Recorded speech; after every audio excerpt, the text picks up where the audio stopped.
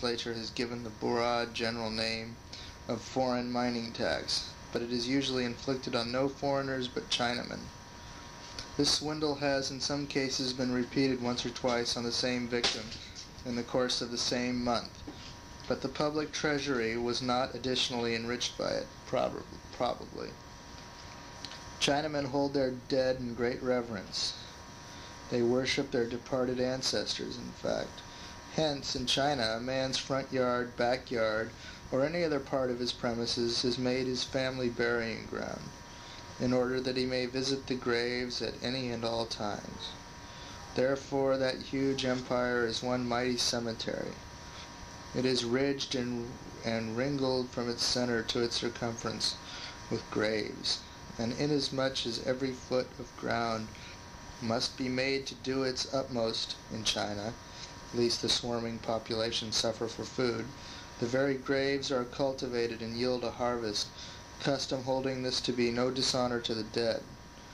Since the departed are held in such worshipful reverence, a Chinaman cannot bear that any indignity be offered the places where they sleep. Mr. Burlingame said that herein lay China's bitter opposition to railroads. A road could not be built anywhere in the empire without disturbing the graves of their ancestors or friends. A Chinaman hardly believes he could enjoy the hereafter except his body lay in his beloved China. Also, he desires to receive himself after death, that worship with which he has honored his dead that preceded him. Therefore, if he visits a foreign country, he makes arrangements to have his bones returned to China in case he dies. If he hires to go to a foreign country on a labor contract, there is always a stipulation that his body shall be taken back to China if he dies. If the government sells a gang of coolies to a foreigner for the usual 5-year term, it is specified in the contract that their bodies shall be restored to China in case of death. On the Pacific coast, the Chinamen all belong to one or another of several great companies or organizations, and these companies keep track of their members, register their names, and ship their bodies home when they die. The Si Yuk Company is held to be the largest of these. The Ningyang Company is next, and numbers 18,000 members on the coast. Its headquarters are at San Francisco, where it has a costly temple, several great officers, one of whom keeps regal state in seclusion and cannot be approached by common humanity, and a numerous priesthood. In it I was shown a register of its members, with the dead and the date of their shipment to China duly marked. Every ship that sails from San Francisco carries away a heavy freight of Chinese corpses, or did at least until the legislature, with an ingenious refinement of Christian cruelty, forbade the shipments, as a neat underhanded way of deterring Chinese immigration. The bill was offered, whether it passed or not. It is my impression that it passed. There was another bill, it became a law, compelling every incoming Chinaman to be vaccinated on the wharf and pay a duly appointed quack. No decent doctor would defile himself with such legalized robbery. $10 for it. As few importers of Chinese would want to go to an expense like that, the lawmakers thought this would be another heavy blow to Chinese immigration.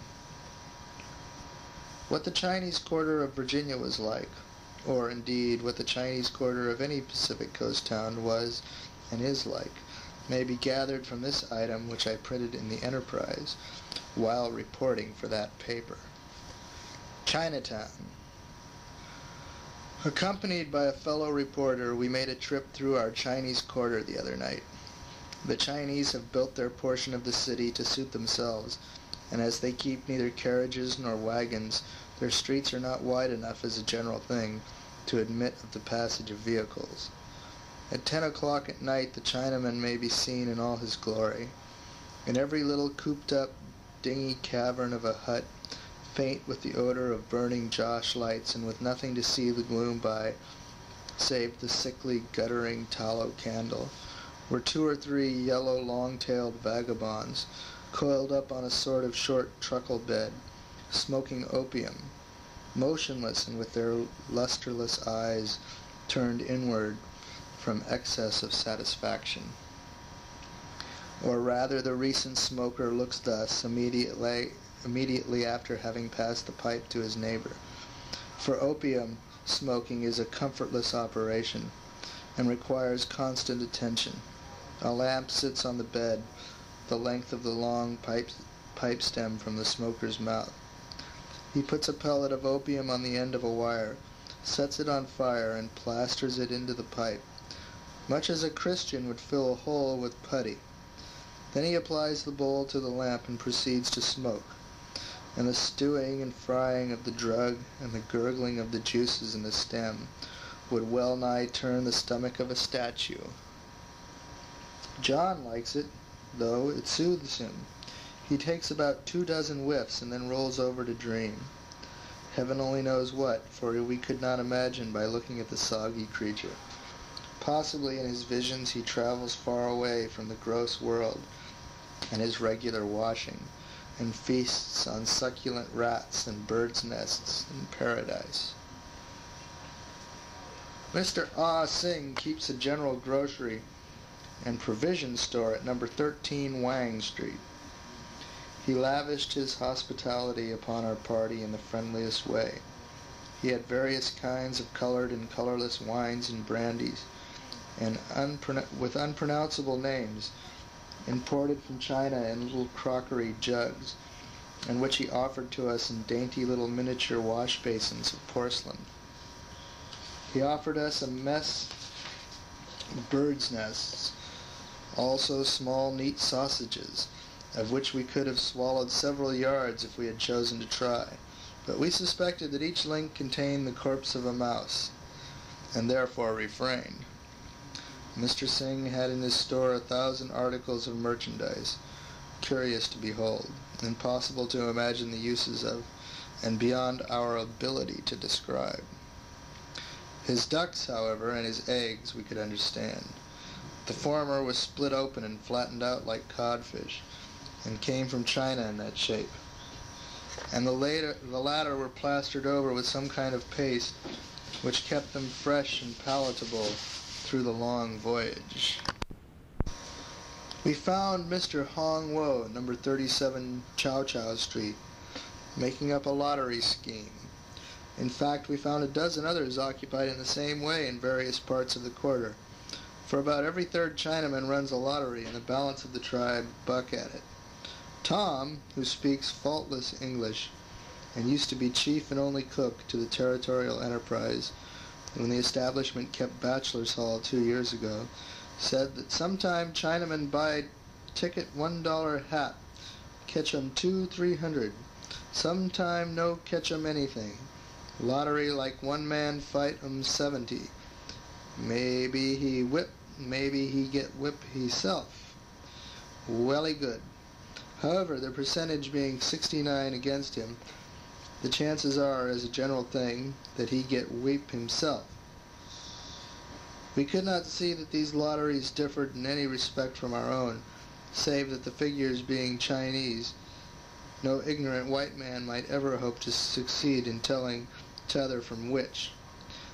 The manner of drawing is similar to ours. Mr. C. Yup keeps a fancy store on Live Fox Street.